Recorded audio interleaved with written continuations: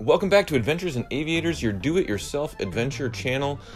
Today we are starting a brand new snorkeling series on the beautiful island of Kwajalein. Kwajalein is a U.S. Army garrison, so this is definitely not for everybody. This is not a tourist location. This is for people who have authorization to be on this island. But this is a really special one for me because this is where I fell in love with snorkeling about, 11 years ago. And Michelle and I are back now, and we are going to help anyone who's out on this island, whether that is someone there on temporary duty or new residents, to find their way around to some of the best snorkel sites so that you can understand what there is to expect. You can do these things safely and have a great time. And guys, these are some epic snorkels, so I am super excited to get this kicked off. As we always do on our channel, we are going to make our way through 5 different categories. That is location, water access, water traffic, wildlife, and facilities. And we're going to be ranking that on our scale of 1 to 5 manta rays. 5 manta rays. This is where my love with manta rays all began, here on Kwajalein in the Marshall Islands. So let's get going. So we're going to assume, for the sake of this series, that you have already made it out to Kwajalein. But since we're starting it off here, just in case you don't know where Kwaj is, it is in the middle of the Pacific Ocean, 8 degrees north of the equator. You get here via Hawaii or Guam. It is close to nothing at all. You can see here on the map. But we are on Kwajalein Atoll and Kwajalein Island, the biggest island in the entire atoll. And today we are going to the main snorkel area, and this is Emon Beach. Emon meaning good in Marshallese, the good beach, and it is exactly that. So here we go.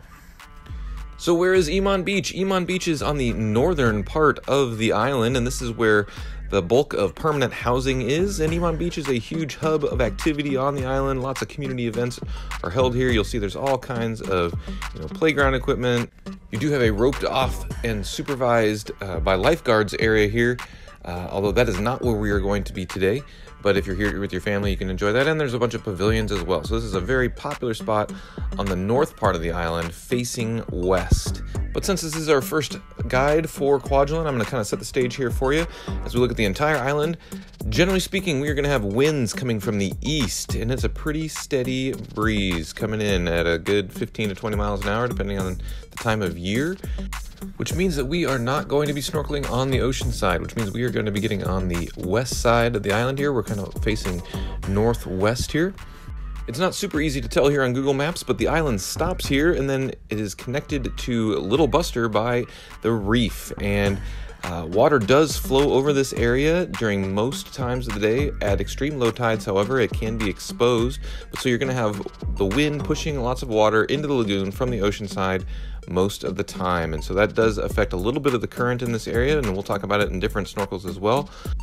But because it's nice and calm on the leeward side here, this is where the bulk of snorkeling will happen here on Kwaj.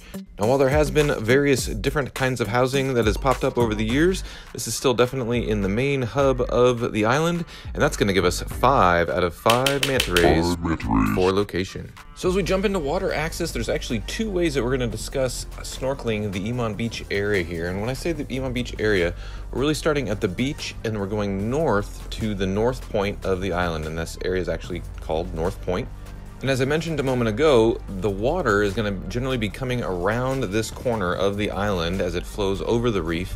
And so any current that you're going to have, which is really minor, but is a current, and depending on the tide can be, decent, it's going to be pushing you south. You can walk up to North Point, you can leave your shoes up there and snorkel down, you can walk up barefoot, go down these stairs, and come out this little trench here. And there, you want to follow this trench because it is quite shallow here, and it's not going to be super beachy. But there's a nice clear trench as you come down these stairs, and then you swim out to the edge and float down is one option, or you can enter from the beach.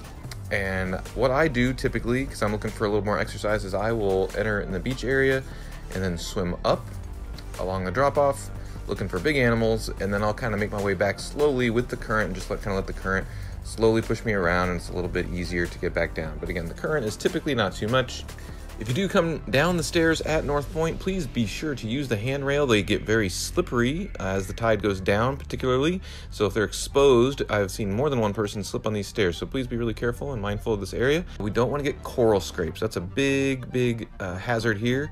Just in general, you don't want to touch the coral. You don't want to get scraped up by the coral because things get infected out here pretty easily. So please be mindful of the coral. You don't want to step on it. And so there is this nice trench at North Point to help you avoid the coral. And then down at the beach area, you know, as soon as you can float, you want to do that. It's a nice, easy beach access here. Or we've got the stairway up north. That's going to get us the illustrious 5 manta rays. So when it comes to water traffic, you know, there's not a lot of people out here in the Marshall Islands, and Kwaj does have, you know, a little over 1,000 people, but even still, your odds of finding a ton of people on any given day are very rare out here, and especially as you get out into the water, you might have the occasional kayaker or paddleboarder, but you're not going to have any boats. Boats don't come that close to this part of the island, and you're not going to find many snorkelers. You might see the occasional scuba diver, but that is it.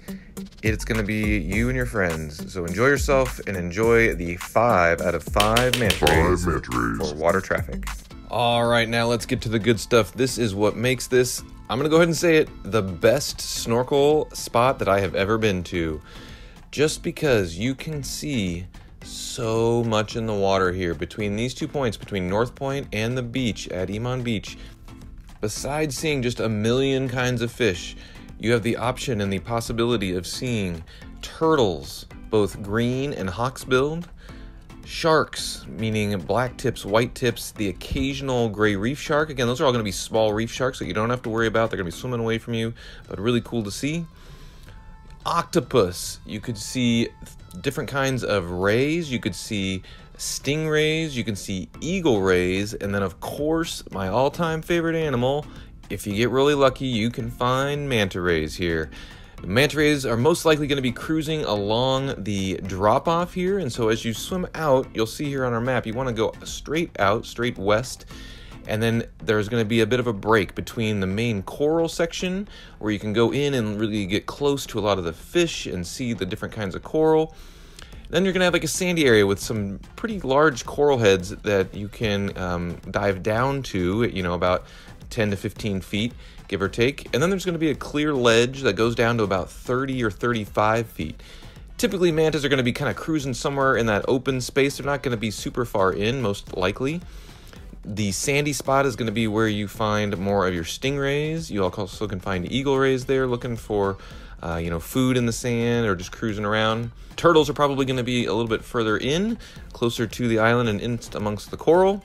And the octopus, man, if you can spot the octopus, good for you. You must be a seasoned snorkeler because they are hard to find, but they are so cool.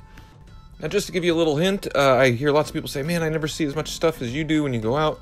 Well, here's the deal. You know, if you're looking straight down and you're staring straight down at stuff all the time, the odds of something big swimming right underneath you are not very good. So I always really appreciate the things that are below me, but then I always kind of have my head on a swivel. I'm kind of looking to my right, looking to my left, looking out in front of me, even looking behind me, because a lot of these things can swim decently fast, at least faster than we do. So just keep your eyes all around you and enjoy what's in front of you, but, you know, just kind of keep glancing around and you just never know what you're going to see. One key point that I will point out on the map here that you definitely want to make it to is kind of this point here, and there's an area called the Pinnacles on the lower shelf. But this is just a really beautiful spot, guaranteed to see tons and tons of fish here. And if you're snorkeling up from the south, you want to make it this far, and it'll be pretty evident, I think, when you arrive, because it is just a big mound of coral, and it continues down along the shelf and down to the bottom area. So if you're a free diver, it's a great area for free diving as well. I will strongly urge you to go early in the morning, you know, sun up to maybe 9 a.m. I see the most stuff by far during those hours. Also, the visibility tends to be better during those hours before all of those convectional currents get moving up and move everything all around in the water. But if you get out there early and you keep your head on a swivel, I'll just tell you, I went this morning and I saw 3 black-tip sharks, 2 turtles, and an octopus, along with just all of the regular beautiful stuff that you can see. We also do have things that are always going to be there, like giant clams and sea anemones, and so those are really fun to see as well. But you just never know what you're going to see out there. It's always a great time just looking for these awesome creatures to be cruising around. Of course, these are just the big things. I'm not even talking about all of the awesome, really small things that you can find. That's always going to be out there as well. But of course, you know that the place that endeared me to snorkeling forever is going to get the illustrious 5 out of 5 manta rays. So finally we come to facilities, and facilities, you know, looks a little bit different out on Kwaj because you don't have a car, you only have a bike to get around. So up at North Point we do have a bike rack and shower for you, just a rinse off shower.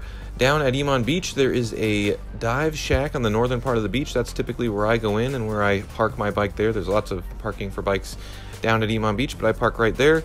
And there is a shower area, rinse off area there as well. If you go further down the beach towards the big pavilion, behind the big pavilion there is a proper bathroom as well. So we have really, really nice facilities. We have rinse off areas, we've got a place to dunk your gear. It's 5 out of 5 manta rays. You guys, this place is awesome. I love Emon Beach. It is the OG snorkel destination for me. Inspired this channel. You know it was going to be 5 manta rays across the board. Please, please, please check this out if you make it out to this island. It is worth seeing. If you have done this snorkel, whenever it was, even if it was back in the 60s, 70s, Kwaj has been hopping for many, many years with lots of visitors. Please share some of your experiences down in the comments below. If you disagree with any of my ratings, please add that as well. We want everyone to make sure that they have an excellent time when they visit Kwaj and get out in the water and get to experience everything that they possibly could. Hey, if you're out here, leave me a note. I would love to take you out as well. I love teaching people how to snorkel, even if you're not super comfortable in the water. Let's go figure it out together, just so you can experience these things. I was not super confident in the water at all when I first came out here, and now I am swimming here basically daily as part of my exercise. And so I am loving this area, and I'd love to take people out and to share the thing that I love so much with everybody else. So please share those experiences down in the comments. If you haven't liked this video, do that, and subscribe for sure. We're going to be coming at you with much more Kwajalein content here in the months ahead. And of course, we've got content from all over the world, so check that out as well. Thanks so much. As always, leave this place cleaner than when you found it, and we will see you next time.